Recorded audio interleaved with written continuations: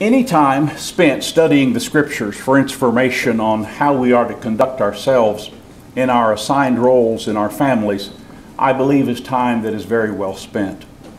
And tonight's topic has to do with preparation for marriage.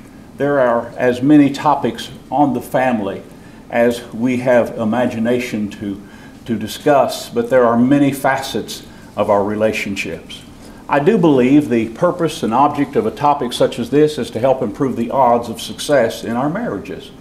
And if so, I certainly agree with that goal and think it is most appropriate for God's people.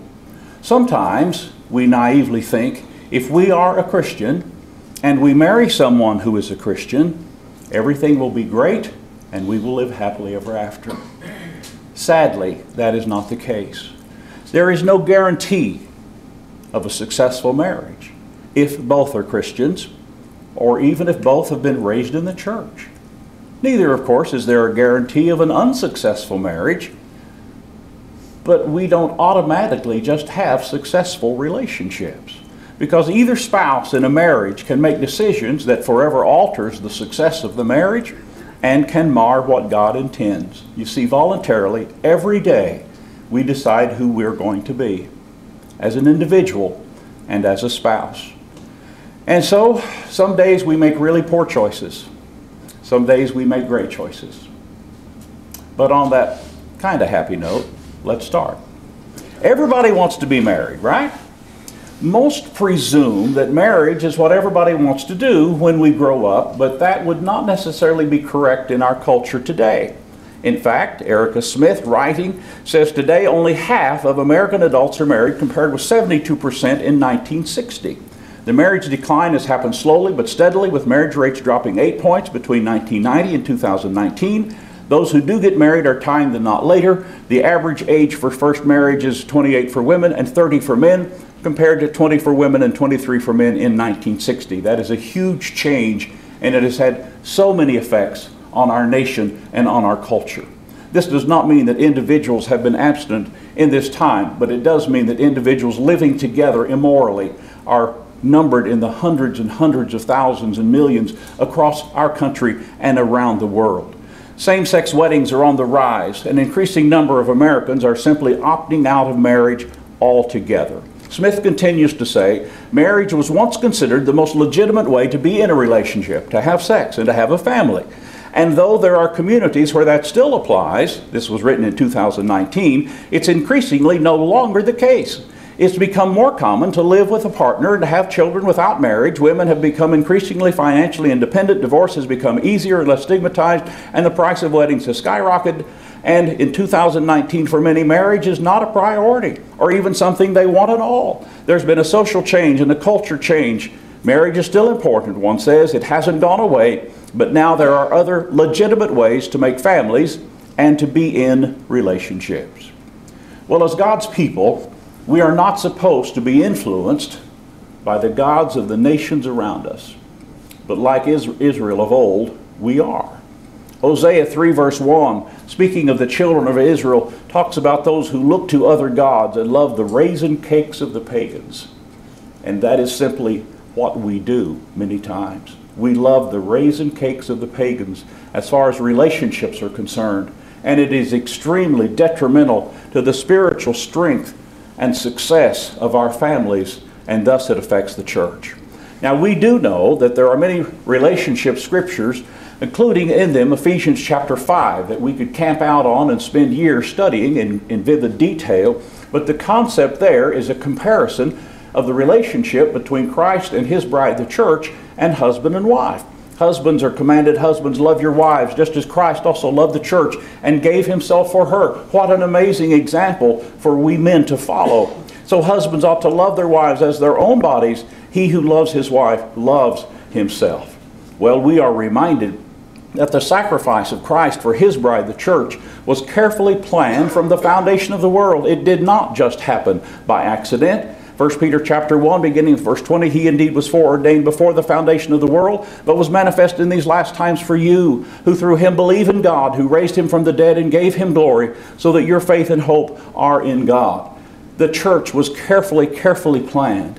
And I would hope, since our earthly marriages are compared to the spiritual relationship of Christ with the church, we would likewise think and conclude logically, our marriages need to be carefully planned. Since we are to be the earthly image between husband and wife of the spiritual relationship that exists between Christ and the church, we want the world to see Christ and His bride, the church, when the world sees our relationships as husband and wife. Now, most of us do get married. This particular chart says that by 75 years old, most of us do get married at least once. In fact, some 96% of us do get married at least once by the time we are 75 years old. Now, if 96% of us do get married by that time, that means that 4% of us don't. 4% of us in our culture never do get married. And it's not a sin to remain unmarried. It's not sinful at all. There is no command that says we must get married. In fact, 1 Corinthians chapter 7 talks about a married relationship versus an unmarried relationship. And he who is unmarried cares for the things of the Lord, how he may please the Lord. But he who is married cares about the things of the world, how he may please his wife. It's kind of a shock when we first see this passage and see that being married is compared to a thing of the world, which usually indicates sin. But that is not the case in this particular passage at all. What it does mean is that there is a change in focus for our priority as individuals. When we are unmarried, our priority can be with who we are in our relationship to God. When we marry, our relationship with God is also just as important, but now it begins not vertically but horizontally. We prove our love and our service to God by how we are as a spouse in our homes. And I, perhaps like you, have seen individuals who love the Lord but hate their spouse. And they want to do everything in the world for the church. Let me do this. Let me study with your young people. But I hate my spouse. Don't ask me to be happy at home. Don't ask me to pretend I love this person that I'm married to, but I'm going to help all the young people. Like, no. Brother, sister, go home. Be quiet. Learn to serve. Learn to humble yourself. Because when we are married, our focus begins with the person we are married to. And if we're not ready to make that commitment, please do not be influencing others to follow in your footsteps. Once we marry, God is still our most important priority in life, but the way we prove that every day is first by the way we treat our spouse. Okay, when do we prepare for marriage? When we look at preparation for marriage, most of the time, we have in mind that brief interval of time between engagement and ceremony, when individuals may have special studies on this topic to help them be better prepared to be a husband or a wife. I would submit that awareness of the need for preparation for marriage is supposed to begin long before an engagement occurs and a wedding date is set. As one who studies with individuals before they marry, it has happened quite a few times through the decades where somebody calls and says, "We want to study with you." Great. When's the wedding? Next week. Oh. That doesn't work with me. Sorry. I'm a lot slower than that. But anyway, there is an anticipation sometimes of a need, but not necessarily an understanding of the commitment that is involved. Questions that I think we can ask ourselves prior to engagement and marriage is, including all of these, if I am to marry, what do I bring to the marriage? Not in the form of a dowry that can be measured as a degree of wealth in money or possessions, although some cultures still practice that. I'm speaking of things like, what life gifts do I possess to present to a spouse to help make our lives together better than our lives would be if lived separately? What am I truly bringing to the relationship that I'm about to be in? And as an example, I believe that these life gifts can include things like appropriate values, maturity, self-control, and commitment to God. I believe that those would be wonderful gifts for someone to bring to a marriage. You see, these gifts are in keeping with verses like Titus chapter 2, verse 12, teaching us that denying ungodliness and worldly lust, we should live soberly, righteously, and godly in this present world. There are many passages that we could go to that have these concepts. I have just picked out a few to use in the talk here tonight. But the broader picture that is in Titus chapter 2 is of Paul telling Titus as an evangelist, here's who you need to be. Here's what you need to do. Speak the things that are proper for sound doctrine. Paul is saying to Titus as a preacher, you have to behave yourself. You have to practice what you preach. And you have to be known as someone who is worthy of respect because you have a priority in your life to serve the Lord. And then, Titus, as an evangelist, you also need to teach others. And this teaching that Titus is charged to do is called sound doctrine. Those things that are proper for sound doctrine. It is sound doctrine for preachers of the gospel and leaders of congregations to tell individuals how they need to be in their lives. Sometimes we get to thinking it's nobody's business how I live. As long as I show up on Sunday morning and don't cause too much trouble, you can't ask me who I am and what I do. That is not sound doctrine. There are specific things that older men, older women, and young men are to follow in their lives and to exemplify in their lives. Now, every one of us are addressed in this. Every one of us. Therefore, in verses 1 through 10 of Titus 2, Paul's inspired instruction to Titus is for who he was to be personally. He was to point fingers at himself personally, how he was to be very careful. And then he was to practice sound doctrine in instructing others how they were to live. And verses 11 and 12 is then a summary of all that Paul has said and can also, I believe, be applied to us. Verses 11 and 12 of Titus 2, for the grace of God that brings salvation has appeared to all men, teaching us that, denying ungodliness and worldly lust, we should live soberly, righteously, and godly in this present age. Wayne Fussell, writing in the Contending for the Faith commentary on Titus 2, says the little word for reaches back to everything said in the first 10 verses of Titus 2. What follows forms the ground for all that has been said, and Alfred says that the word for expresses reasons for the above exhortations. Linsky on verse 12, having denied the ungodliness and the worldly lust, means that by a divine act we broke with them, disowned and ousted them as being abominable. Now, Linsky, writing as a Lutheran, did believe the inherited sin, and we know that this is not a miraculous thing that happens. This is our will, according to our belief and faith in the Word of God and our obedience to it, that breaks with those sinful things of the past. Linsky continues, when it is viewed in detail, the ungodliness consists of worldly lust, at least manifests itself in them, and worldly means that the desires are connected only with life in this cosmos and seek their satisfaction in nothing higher. Those two terms sum up the whole inwardness of man in his sinful state. And we all can be in that state, and we have been before Jesus. In Titus chapter 2, verse 12, certain things are to be denied by individuals. And if you want to find something that's wrong to say in our politically correct environment today, just try telling somebody something's wrong. And you just won't get very far.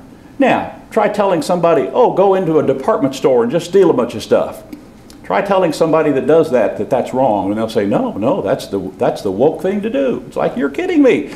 Certain things, though, are to be denied. Who's to do the denying? We are as individuals. What are we supposed to deny? Whatever is ungodliness and whatever is worldly lust. This is just like our brethren at Corinth. Our brothers and sisters at Corinth had practiced many sinful lifestyles, and Paul was able to say to them, and such were some of you. But when they obeyed the gospel and repented, they had to put those things away. Not that they ceased to be tempted to follow those lifestyles, but they had to be willing to say no to the ungodliness that they had lived before. Well, instead of only seeking fulfillment of things of this life, we who are Christians are to repent of wrong choices, turn our backs on all ungodliness and worldly lust, which can be included in the concept of darkness. We are to be out of darkness. 1 Peter chapter 2, verses 9 through 10. Instead, we are to practice living to please God, presenting ourselves to Him. And we are to do this according to our ability to reason. Romans chapter 12, verses 1 through 2. This is not an emotional exercise that says, oh, I surrender, I'm going to serve the Lord. This is a logical exercise where faith cometh by hearing and hearing by the Word of God. And we reason according to our intellect that it is the right logical thing to do for us to serve the Lord according to His commandments. So this is a positive concept that is to be a way of life. Who is supposed to live this way? All of us. How are we supposed to live? As the verse says, soberly, righteously, and godly in this present world. Clark has some amazing comments on this. And he observed that these three words evidently include our duty to God, to our neighbor, and to ourselves. We are to live soberly in respect to ourselves, righteously in respect to our neighbor, and godly or piously in respect to our neighbor, and godly or piously in respect to our Maker. On the phrase, in this present world, Clark says, not supposing that anything will be purified in the world to come that is not cleansed in this.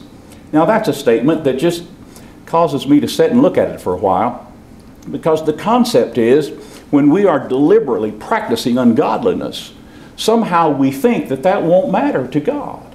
But as Clark says, not supposing that anything purified in the world to come is not cleansed in this. So we need to put those things behind us. Bengel says, soberly, righteously, and godly, the three cardinal virtues from which, either single or united, all others spring.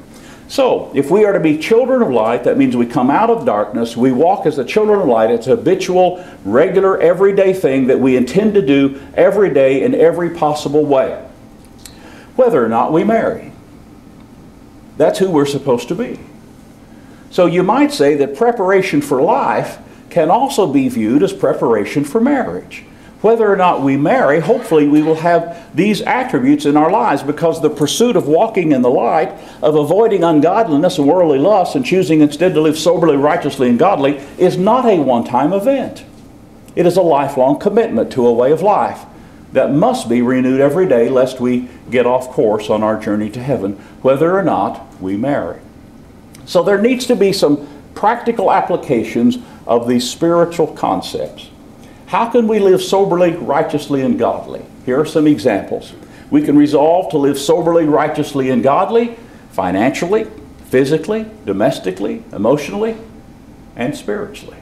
And again, I'm sure there would be many, many more. These are just those that I've selected for our talk tonight. Financially, an appropriate relationship with money is essential for individuals and for a marriage. Money is to be a means, not a master, because the love of money is a root of all kinds of evil. We're to observe wise financial management as God's people, because we have more to do than just spend the money we earn on ourselves. We have the Lord's work to consider, and we have our own personal charitable giving to consider. And we each are to be willing to work to provide for ourselves and for our families.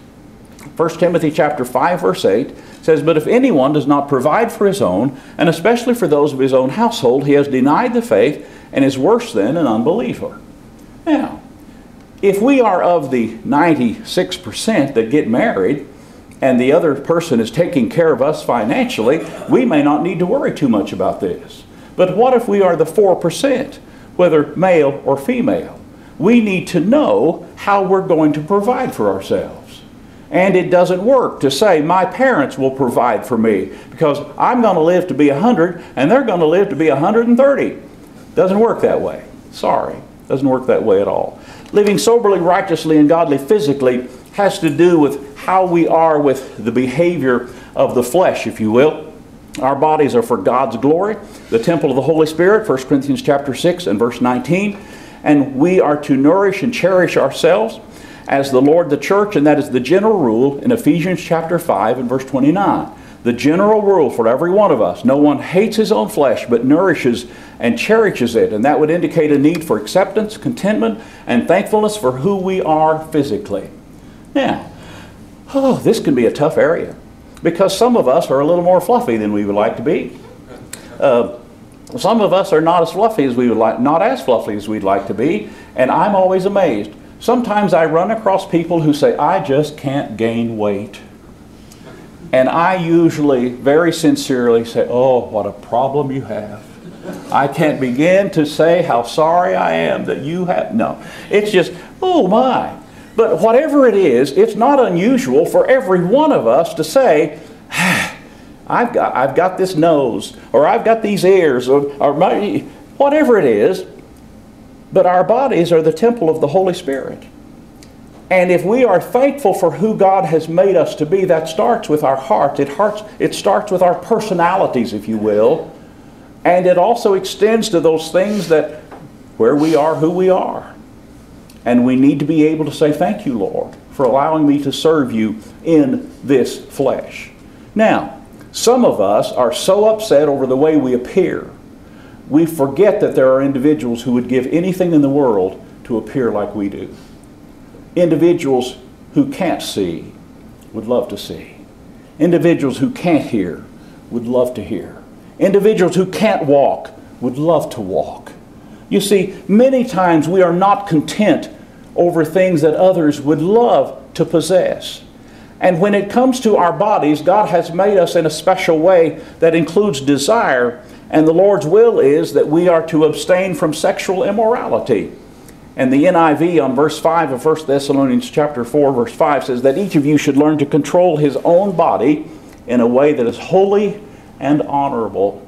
That's who we are to be. In our world today, in our country, the age of marriage, remember, all-time highs, immorality is also at an all-time high. There is a presumption of immorality among those who are young adults today. It is just presumed that they are living together immorally. That's just the presumption, and God's people, of course, are tempted with that, but we need to withstand that temptation. Living soberly, righteously, and godly domestically is also very, very important. What if one never marries? We still must be equipped to care for ourselves appropriately.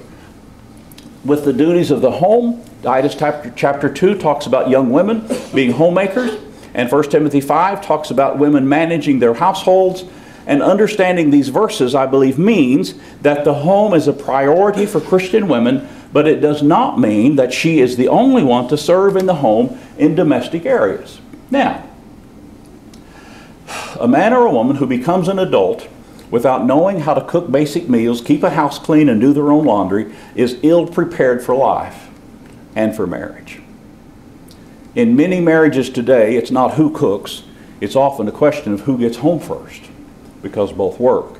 It's not a question of who does the laundry, it's when is the laundry best done with the priorities that we have in our family. By the way, ladies in our culture usually work two jobs, one outside the home for income, or since COVID, maybe inside the home for income, and they also have all the chores.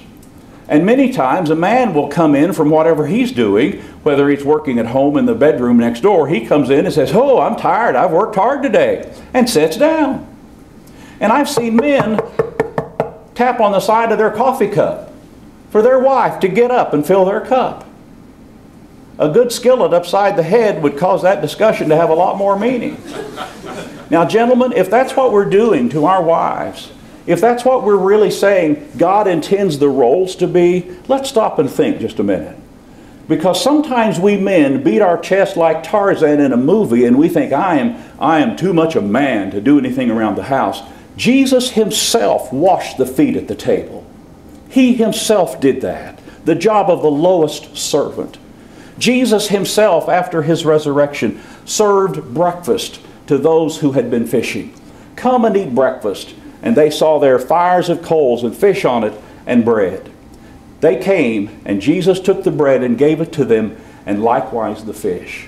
Gentlemen, if we can't handle our own things, what are we going to do if our wife is sick? What are we going to do if our wife is ill and can't make our toast or get our coffee? Are we just going to sit there and starve and complain and whine? I hope not. I hope we learn better than that. I hope we have more skill than that. And I hope we have more love than that, because domestic matters are for the family to engage in. Children, husband, and wife. And we can still maintain our roles appropriately, men, and help in these areas. But you have to talk about it. You can't just sit there and tap your coffee cup and it all work out. Emotionally. Okay. That was an emotional moment, wasn't it? Talking about that. God has given us not a spirit of fear, but of power and love and a sound mind. That is what we all want. We want that sound mind. That's 2 Timothy 1 and verse 7. We want to meditate only on those things that are helpful. We want to be able to cast our care upon the Lord. 1 Peter 5 verse 7. We want to say, along with Isaiah 41 verse 10, "Fear not, for I am with you. Be not dismayed, for I am your God. I will strengthen you. Yes, I will help you. I will uphold you with my righteous right hand." But how does God do that? It is not a miraculous thing. It is through blessing us with resources that are available for our use. And so if on this day we have a mishap and we fall and break an arm, we don't say, "Sit right there, we'll pray for you." Yeah, we'll pray for everybody. Of course we will. The effectual fervent prayer of a righteous man availeth much. Of course we will pray for people. But we'll also say, you need to go to the doctor. You need to find an arm doctor. You need to find a broken arm doctor, and you need to do it now. Emotional difficulties in our life is absolutely no different. Whenever we have emotional difficulties, the Lord has blessed us in our culture with doctors that can help and medications that can help. And we would be wise to say, thank you, Lord, and to avail ourselves of those blessings, rather than just saying, I'll pray for you. It is not a wise thing for someone to go through severe emotional difficulties and have well-meaning brothers and sisters say, well, you just need to be stronger. You just need to have more faith. That doesn't help. That doesn't help at all. We who work with people who have issues like these, we need to be the one who say, yes, we have faith, we will pray, and we're also going to find a doctor for you to talk to. And when you go find that doctor, you tell them you're working with this preacher. And you tell them that I'll be glad to talk to them if they'll be glad to talk to me. And so we can talk about what the scriptures say, and we can talk about what the doctor says, and we can get through this. But if all we do with our part is say, well, I'm sorry, I can't help you, just come to church. Sometimes life crumbles around us and we don't know what to do. But there are resources in our nation that are not the same all around the world. Spiritually, the writer of Proverbs, Solomon, said, my son, give attention to my words. Keep your heart with all diligence. And we, of course, know as God's children, we are to seek first the kingdom of God and His righteousness. But what if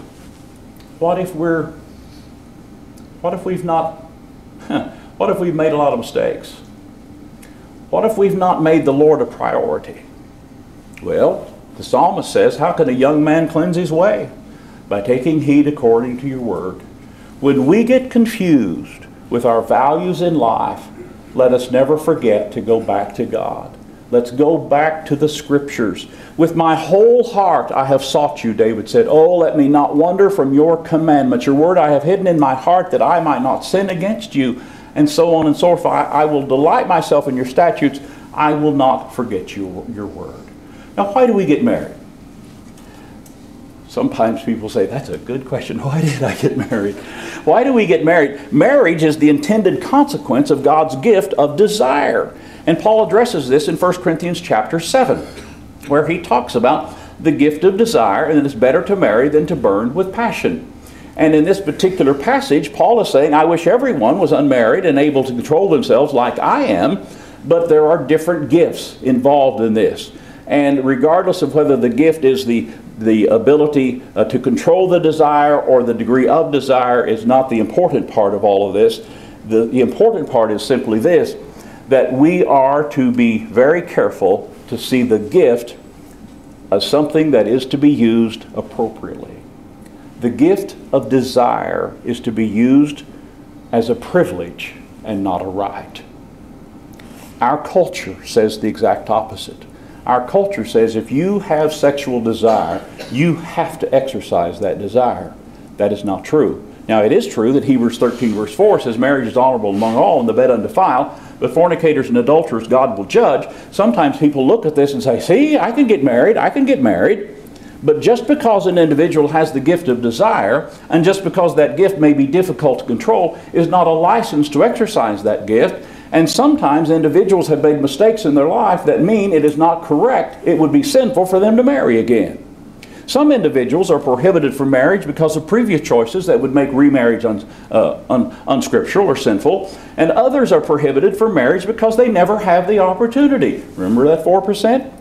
Many individuals never have the opportunity to get married. And even with their gift of desire, they have to control themselves morally. Well, why do we get married? What's important about getting married?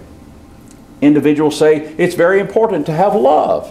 And that's a reason to get married. To make a lifelong commitment, or to have companionship, or to have children, or to have a relationship recognized in a religious ceremony, or for financial stability, or for legal rights and benefits. All of these are very important reasons to get married, individuals say. But what if we could prepare for marriage by knowing potential areas of problems?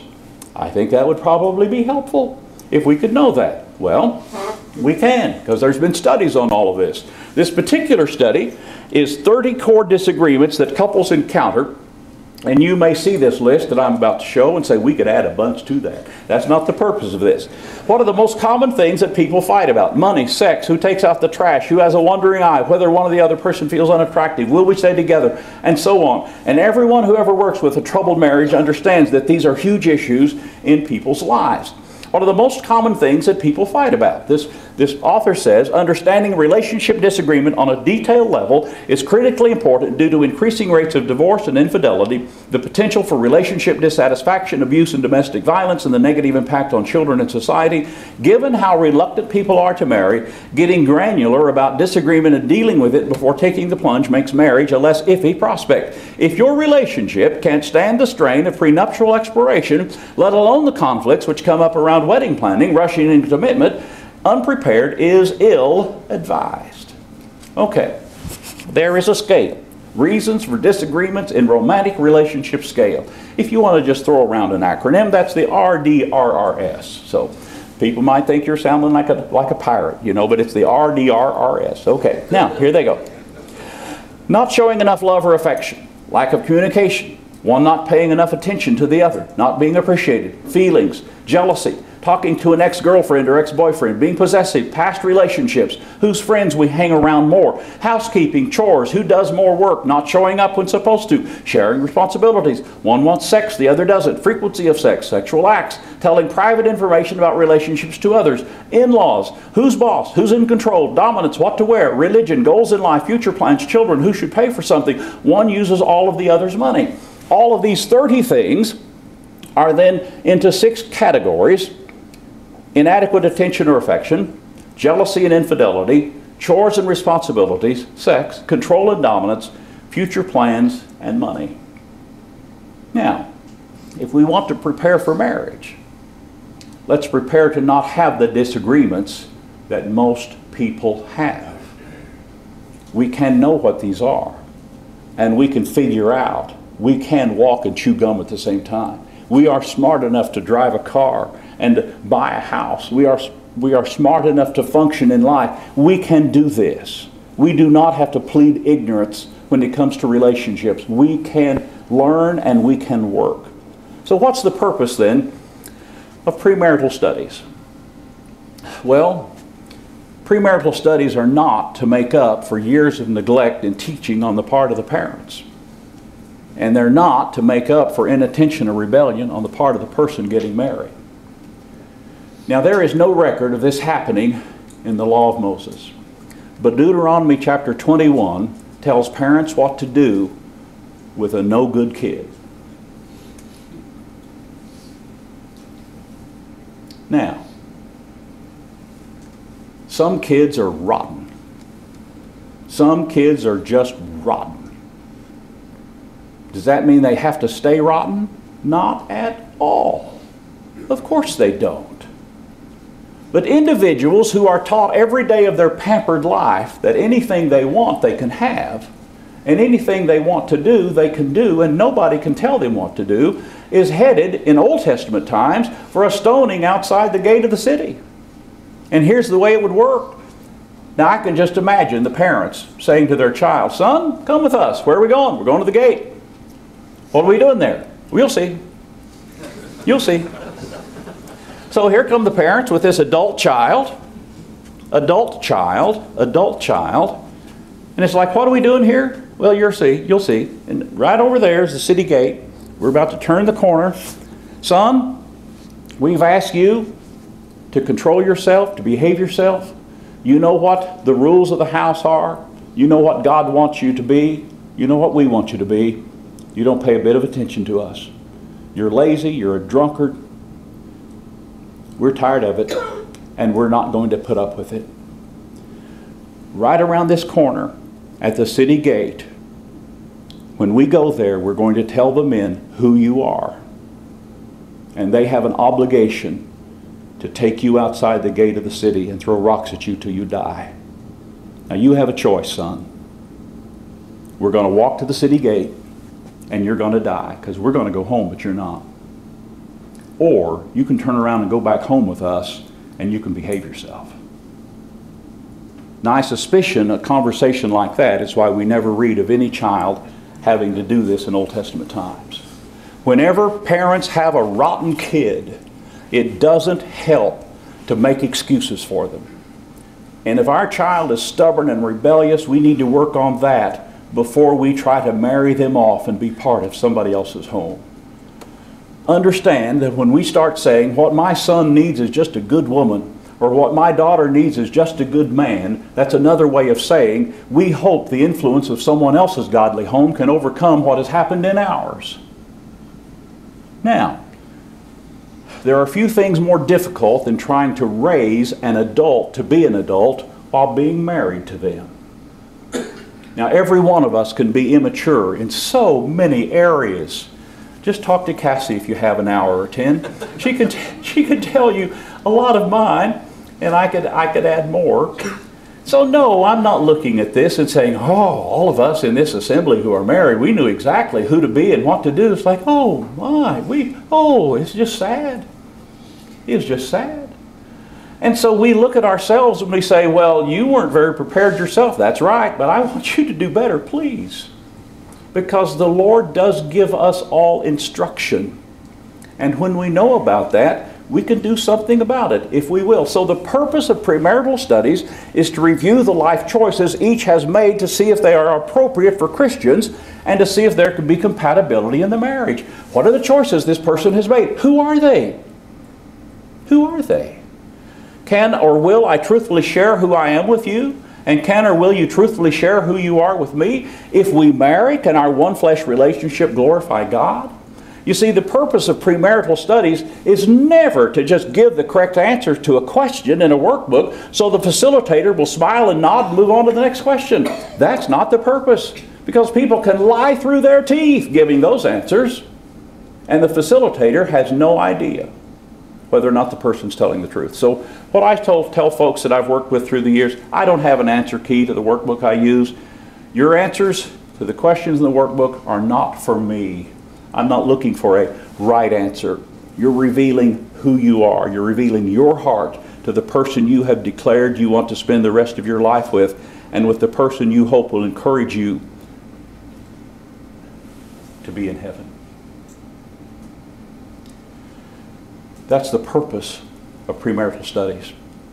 There can be major and minor differences in those studies, and I believe our job in facilitating those studies is to point out where those choices and views and opinions of relationship roles are contrary to the will of God, and even where they're not, to point out differences that appear important in individuals' lives. Just because both have been raised in the church does not mean they have the same knowledge or the same view about any subject or area of life.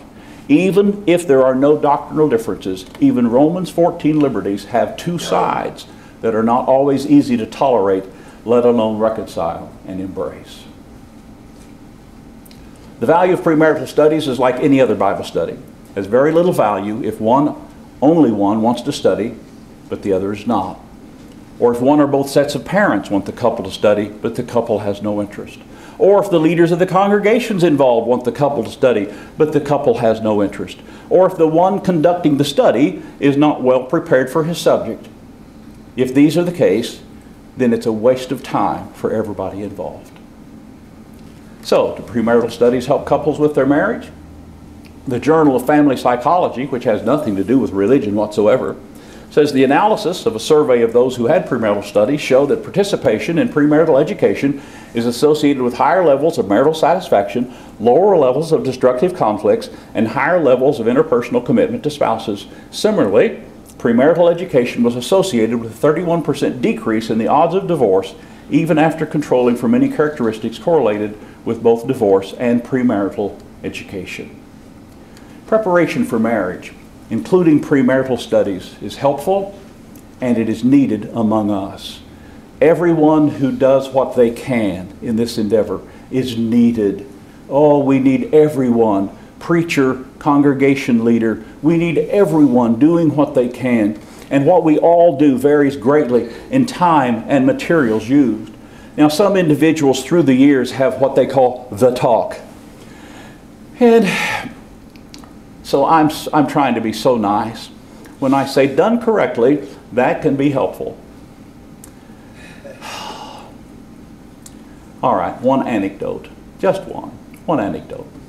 I happened to overhear a couple talking about the preacher giving them the talk, and what the preacher wanted them to know was what her dress had to look like if he was going to perform the ceremony.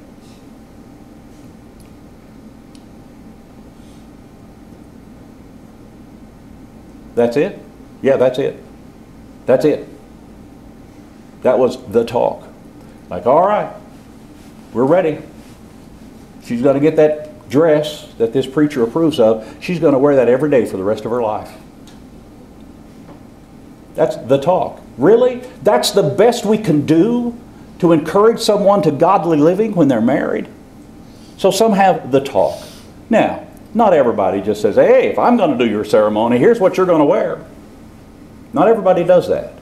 There are a lot of individuals who really work hard to make the talk they have very meaningful and worthwhile. Others go beyond that, have multiple sessions for multiple hours using published materials as a guide. Everything we do that is well thought out and presented to the best of our ability will and can help, and we need to do all of those things.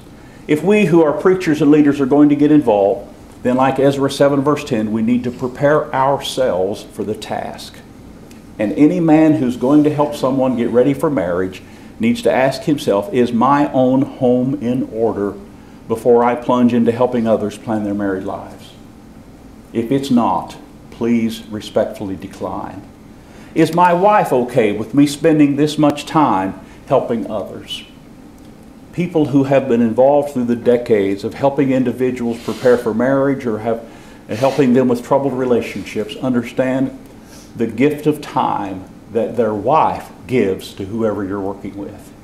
That is a huge sacrifice in one's family, and it takes a very special family relationship for the preacher between husband and wife for that to work. If we are going to get involved in this, gentlemen, we need to prepare our mouths. If we're not prepared to keep our mouths shut when we hear things that nobody else needs to hear, we should never start. And if we're one of those individuals that just can't help tell everything we know about everybody we know, we should never ever get involved in troubled marriage situations or marital preparation. It's just not appropriate for us to share each other's dirty laundry and stuff like this. Now, I make two exceptions. I tell people, look, what we're going to say stays between us and God with two exceptions. Number one, if you have broken the law, either you turn yourself in or I will.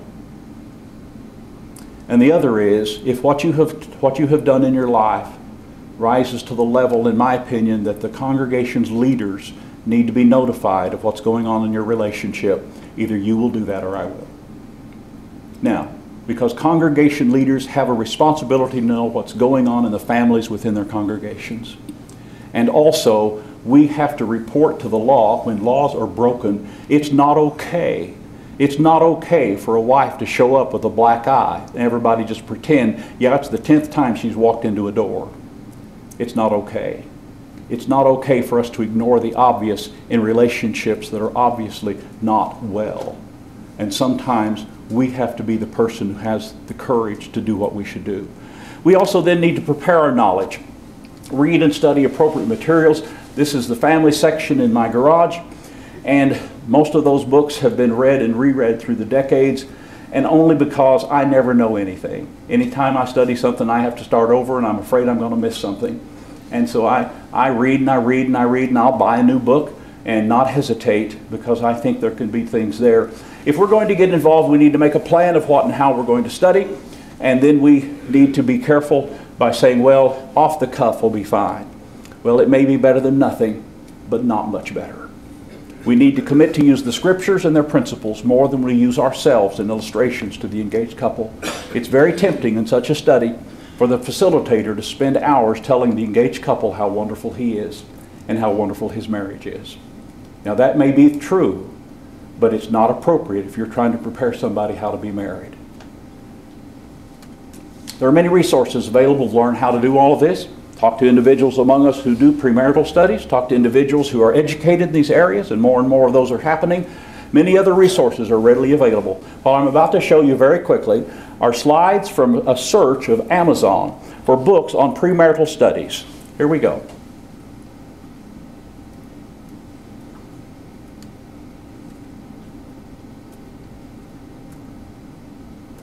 All of those are books on premarital studies. There are resources available. This last one happens to be the workbook that I've used for decades. Here are the chapter headings. What is marriage? Uniqueness and acceptance in marriage. Love as a basis for marriage. What do you expect from marriage? A vision statement or goals. Fulfilling needs in marriage. Roles, responsibilities, and decision making. In-laws or outlaws. Communication, conflict, finances, sex in marriage, and your spiritual life together. May we so live and prepare that if we marry, we can commit to serving God in a relationship that is characterized by love and respect, teaching us that, denying ungodliness and worldly lust, we should live soberly, righteously, and godly in this present world. The blending of two lives into one is not guaranteed to be easy, and there's no guarantee of success, but if we will be who we are supposed to be, that will make it as easy for our spouse to be who they are supposed to be. And remember, it's not just husband and wife. It's also Christ and the church that we are to exemplify. Love and respect for life.